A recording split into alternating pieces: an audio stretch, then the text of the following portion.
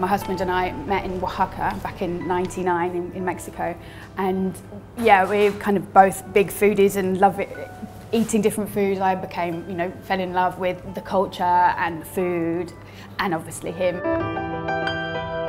We were hanging out at Brixton Market quite a lot, seeing the way that restaurants had grown in this homegrown way, thinking, we can do this, we could do this. Friends telling us, when are you going to be doing something with food?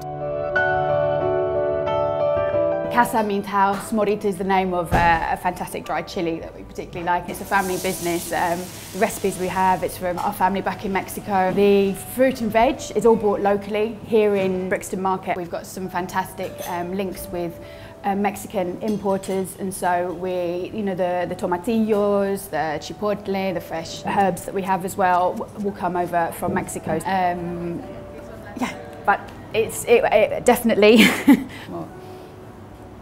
What makes... This is like a space for us to create different things. It's a homely atmosphere to walk in and to feel at ease, to discover new food, to try a fantastic new cocktail. It was a way of us changing career, doing something completely different, something for ourselves, and wanted to create an atmosphere, bring a little bit of Mexico to London and show people how fantastic the food is.